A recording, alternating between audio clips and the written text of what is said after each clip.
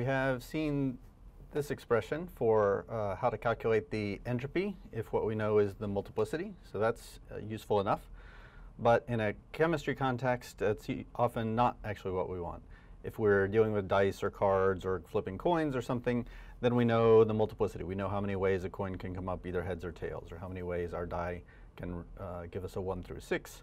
But in a chemistry problem, we often don't know or don't want to take the time to calculate the multiplicity, but what we often do know is probabilities. We might know, for example, that a butane molecule might have a certain probability of being in the anti-state or the gauche state or gauche minus state.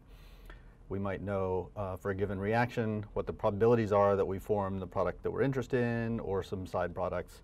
We might know the probabilities that molecules are in certain energy levels. So it's common that we know the probabilities. Take some extra work to figure out the multiplicity. So what we'd really rather have, rather than this equation, is an expression that gives us the entropy as a function of probabilities rather than multiplicity. So that's our next task. Luckily, that's not terribly difficult to do. Nearly every chemistry problem we can think of as a multinomial problem. And as we've talked about before, we can calculate the multiplicity for a multinomial distribution. So what I mean by a multinomial problem is, let's say we have 10 molecules or Avogadro's number of molecules, then we might be interested in knowing how many of those molecules partition themselves into the ground state or an excited state, or into the gauche conformation or the anti-conformation. Or if we have more than 2 options, then it's not just binomial with 2 choices, but multinomial. So in general, if we have n objects or n molecules,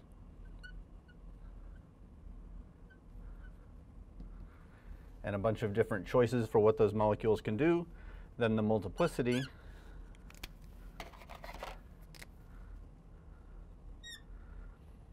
is just equal to the binomial coefficient, the number of ways of putting those big N molecules into states or conformations or outcomes such that little n sub 1 of them are in state 1, little n sub 2 of them are in state 2, little n sub 3 of them are in state 3, and so on, is just this particular multinomial coefficient. So we can write the multiplicity in terms of this multinomial coefficient. If we'd like, we can write that instead of this ... telling us how many factorials to calculate in the denominator. It's a little bit cleaner if we use product notation and just write the product of all the n sub I factorials in the denominator. That gives us an expression for the multiplicity. If we want to calculate the entropy, we just need to plug this multiplicity into the expression for the entropy. So we can say that the entropy of any problem that we can write as a multinomial is k times the natural log of w, so k times the natural log either of n factorial over all these smaller factorials, or if we prefer to use product notation, k times the natural log of big N factorial over the product of all the little n factorials. So the next step is to evaluate that logarithm. So we have the logarithm of a quotient, logarithm of numerator over denominator, according to the log rules, is just, again, if we want to use the explicit formula involving all of the little n's, we can say this is k times the natural log of, let's put the parentheses here, k times the natural log of big N minus natural log of little n1 factorial minus natural log of little n2 factorial, and so on. Or using product notation, what that becomes is now what I have in the denominator is log of this product in the denominator becomes the sum of the logs of the small n factorials in the denominator with the negative sign because they're on the bottom of the fraction. So I could write that as k times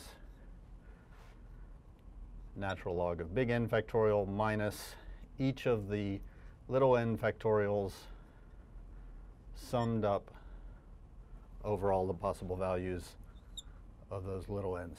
So n sub 1, n sub 2, n sub 3. This is just the summation notation version of this expression, which is a little bit more compact.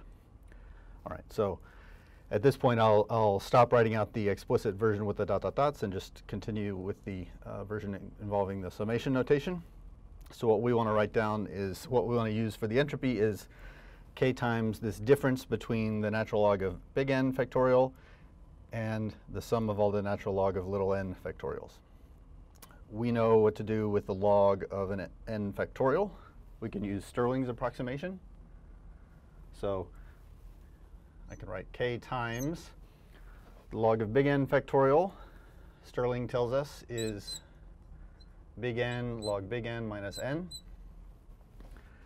Likewise, the log of little n factorial is little n log little n minus n. So I've got minus n sub I log n sub I minus n sub I. That quantity appears once for each value of I. So far, so good. I can clean that up a little bit. The second quantity in parentheses here, the summation of this term in parentheses, is the sum of the n log n's and the sum of the n's. So I can break that up into two different summations. Write that as still big N log big N minus big N. I have negative a sum of ni log ni. And I have negative negative a sum of the n sub i's. That's making some progress because now we can see some cancellation. What will happen? What will happen here with the sum of the little n's, the sum of how many molecules are in state 1, how many molecules are in state 2, and so on.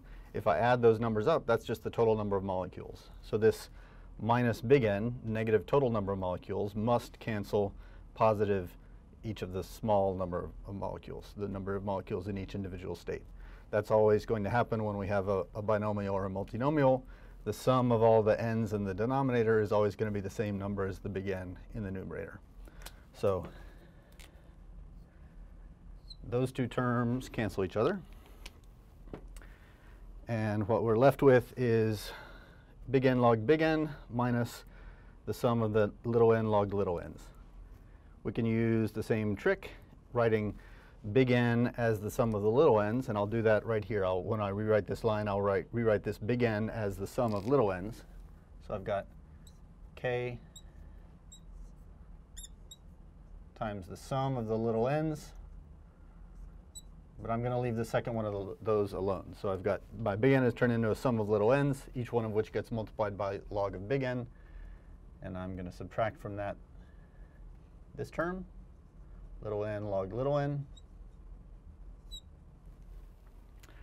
And the reason I've done that expansion in the first term is now I can combine these two sums into one term, each of which involves sum of a little n. In the first part, it's multiplied by log big N. In the second term, it's multiplied by log little n. So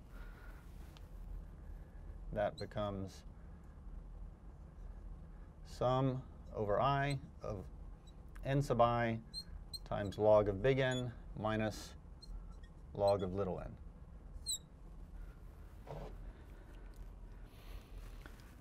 But that last term in parentheses now is something that we can simplify with the log rules. Log of something minus log of something else is log of the quotient. So I'll rewrite that now. So we're still calculating the entropy. Rewriting this equation, I've got the entropy is equal to k times the summation of little n times the log of big N over little n, summed over all possible states that can have some occupation little n. All right, that's begun to look quite simple and compact, but we can make it a little bit more understandable still. This quantity big N over little n will make more sense if I think about it the other way around. If I say, let's ask ourselves what little n divided by big N means. That's the number of molecules in state I divided by the total number of molecules. So for example, number of molecules in state 1 divided by the total number of molecules. That's just telling us what fraction of the molecules are in state 1. n sub I over big N, that's telling us what fraction of molecules are in state I, or if I pick one of the molecules at random, what's the probability that it will have ended in state I. So this quantity is not so interesting, but the inverse of this quantity is the probability of being in state I. But if I want to turn this fraction upside down, if I'd really rather think of it as the summation of ni times log of little I over little n sub I over big N, then because I've turned the inside of the log upside down, I just have to stick a negative sign out front. And I can rewrite that quantity now as p sub I.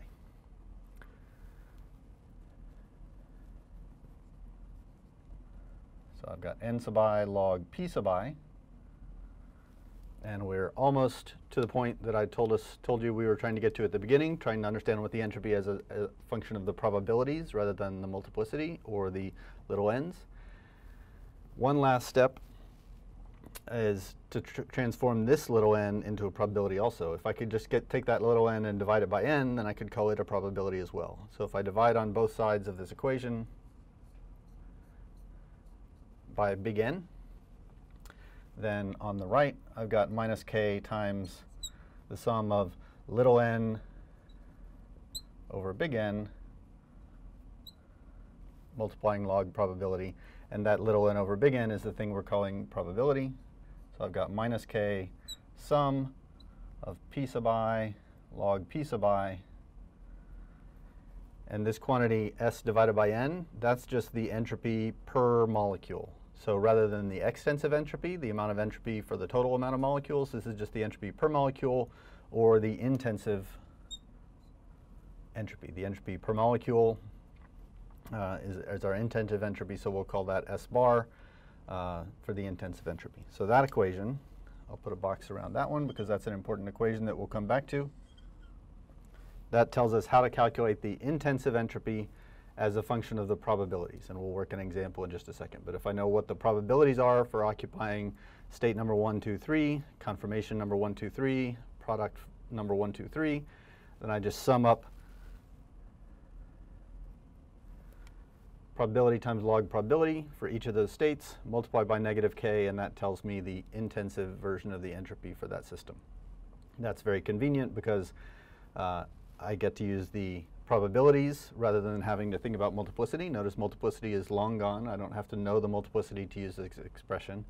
And as a bonus, I get the intensive entropy. I don't even have to know how many molecules I had or specifically how many of them are going to occupy each state. I just need to know what the probability is of occupying each state.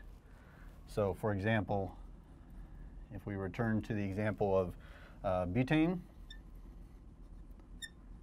where at room temperature, as we've used before, the probability of being in the anti-state is 68%. The probability of being in the gauche plus and the gauche minus state are both 16%. That's enough information for us to calculate the entropy per butane molecule, the intensive entropy. According to our new formula, that's just minus k times the sum of p log p. So that's minus k times 0.68 log 0.68 and 0.16 log 0.16 and another 0.16 log 0.16. So if I do the calculation in brackets, that comes out to a total of negative 0.85 is the quantity in brackets. So that points out why this expression has a negative sign in it to begin with. Each of these probabilities is less than 1. It's less than or equal to 100% chance that we're in any individual state. So the log of those probabilities comes out negative. The negative sign here guarantees that the entropy will eventually be positive. So the quantity in brackets is negative 0.85. After canceling the negative sign, I get positive 0.85 times K is the entropy per molecule of butane. If we want to, we can plug in Boltzmann's constant.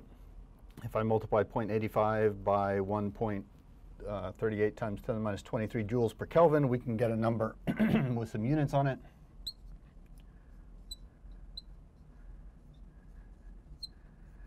But for now, we're not so much interested in that numerical value. as the fact that we can calculate this entropy, let's say, as a multiple of k, because we haven't yet talked about where that value of Boltzmann's constant comes from. The important thing for right now is we know how to calculate the entropy as a function of the probabilities.